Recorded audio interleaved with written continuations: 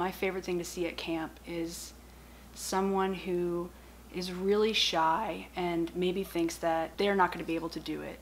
And then to see that moment that always comes where it really clicks for them.